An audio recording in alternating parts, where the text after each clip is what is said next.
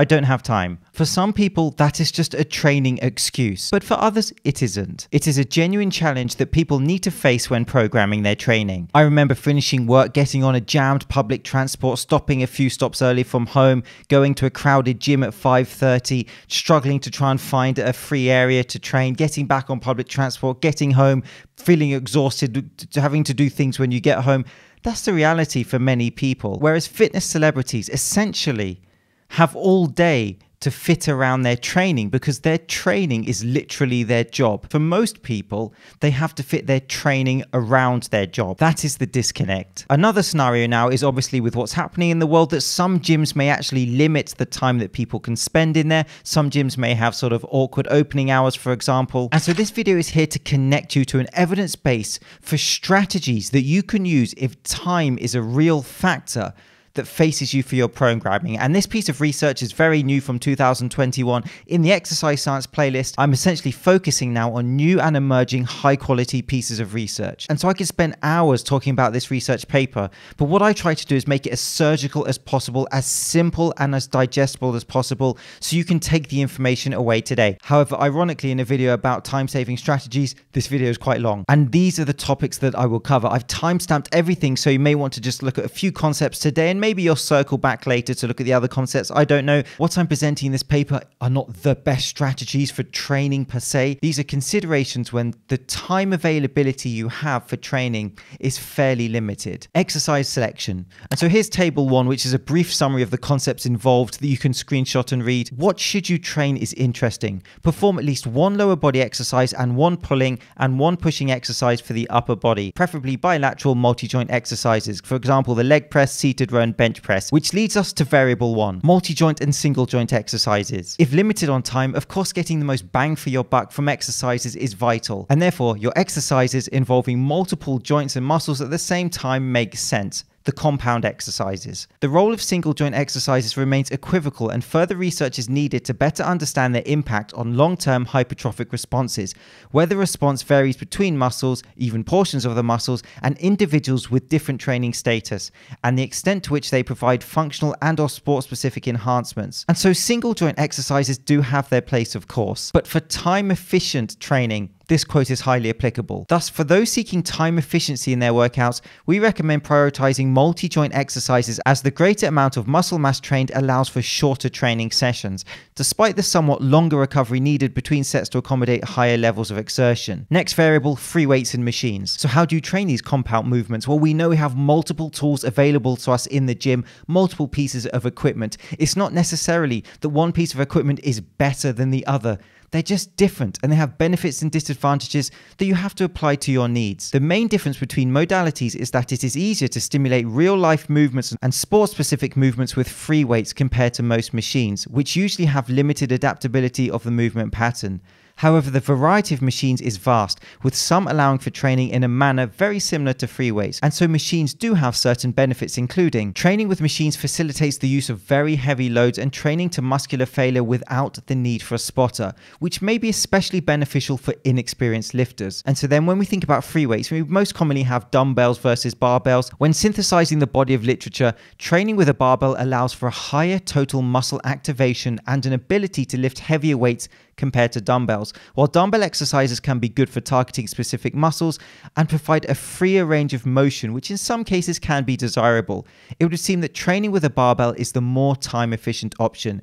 In our opinion, the decision as to whether barbells should be prioritized over machines would need to take several factors into account, e.g. available equipment, lifting experience, or the availability of competent instructors. And so you can use machines, free weights, or a mixture of both, and those are some considerations for you. Next variable, bilateral and unilateral exercises. Are you going to use unilateral exercises, which essentially means using one side of the body, for example, a split squat, or are you going to use bilateral exercises, for example, a barbell back squat, where you're using both sides of that lower body? And in this study, the researchers explained that bilateral exercises have higher stability, and therefore more muscle mass involvement, and therefore you can use a heavier weight and a greater force output with bilateral exercises. Considering the current evidence, we propose that bilateral exercises are more time efficient since both sides of the body are trained simultaneously and thus should be prioritized unless core activation is central to a person's training goal. That said, unilateral training is a viable option to increase the difficulty of an exercise in situations where less weight is available, such as during home-based training. And that leads us on to the next variable, bodyweight training. Calisthenics can be an invaluable tool for people who are pressed for time because essentially you can do them anywhere. And so that gives you greater flexibility as to when and where you can perform your session to fit it around your day. There is compelling evidence that a small number of upper body bodyweight exercises can be effective strength training alternatives, such as the pull-up, chin-up, and push-up. However, little research has been carried out on bodyweight exercise for the lower limbs. And so those large compound bodyweight calisthenic movements, the pull-ups, the push-ups, the classics, the standard exercises, which are still absolutely fantastic. And so here's one real life example for you. When I was training in that gym sort of at 5:30 p.m. when it's absolutely packed, getting on the lat pull down machine was essentially impossible. However, the pull-up bar, nice and freely available to use. The next variable, muscle action. So at this point, let's think about muscle contraction with your training. You have the concentric phase, you have the eccentric phase, you have isometric contractions. I've talked about these in depth on my channel before. If you're pressed for time,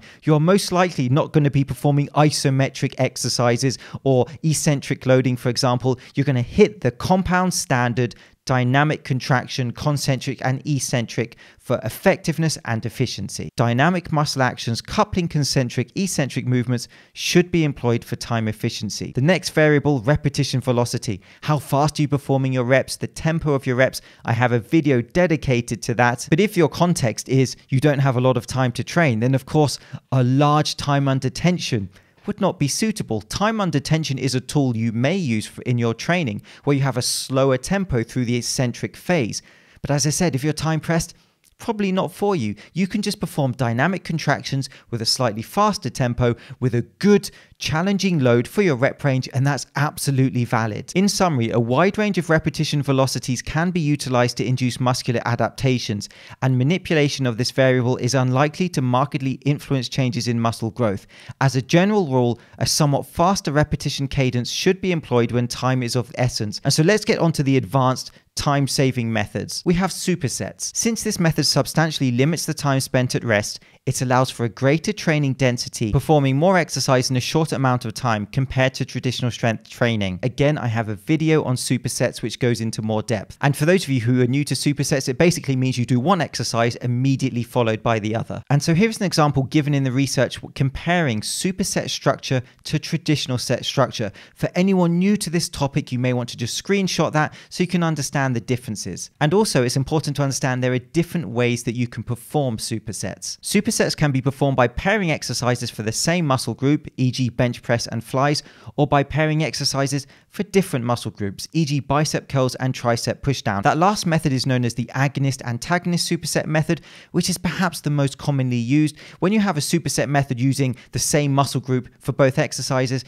the research paper states that that's more perhaps used by bodybuilders. Next strategy, drop sets. Completed it, mate. The strategy involves performing a traditional set, reducing the load, and then immediately performing another set or multiple sets. Typically, 1 to 3 drops are used with a 20 to 25% reduction in weight, with all sets performed to muscular failure. And so I have an in-depth video on that, but this is a nice summary of drop sets. Despite the limited evidence, drop set training seems to allow for shorter duration workouts with little or no reduction in training volume or training responses, especially hypertrophy, thus making it a viable training method for those who are time pressed to train. It should also be noted that most of the studies on the topic were carried out using single joint upper body exercises. A recent review stated that while drop sets can be used for both single joint and multi-joint exercises, the strategy is most suited to single joint training from a practical perspective. Due to safety concerns, it might not be advisable to include drop sets in certain compound free weight exercises such as squats. A dose of common sense for safety there, which is, in my opinion, the most important thing with any of your training is safety. And so considering the fact that we've established that bilateral multi-joint exercises are highly time efficient,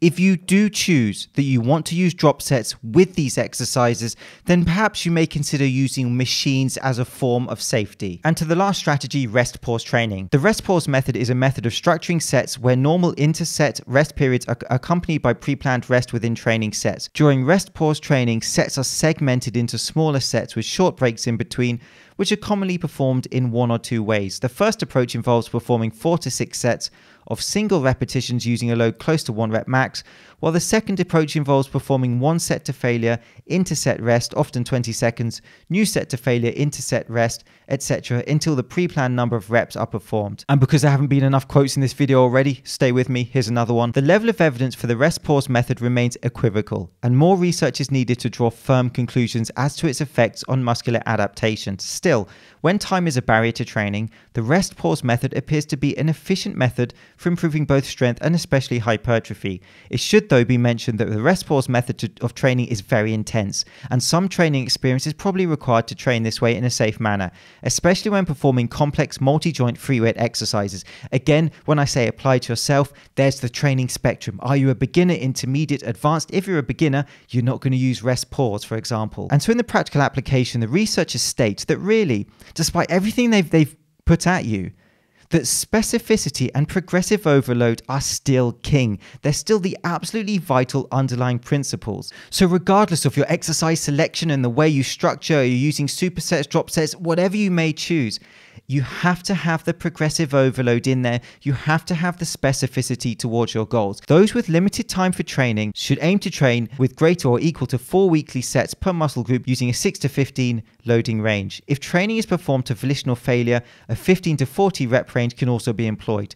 By performing bilateral multi-joint exercises, all major muscle groups can be targeted with as few as 3 exercises, i.e. leg pressing exercise, an upper body pushing exercise, and an upper body pulling exercise. For example, leg press, bench press, and seated rows. Training can be performed in 1 or several shorter sessions, whatever suits the individual. Additionally, advanced training techniques such as drop sets, rest pause training, and supersets can be used to increase training volume in a more time-efficient fashion.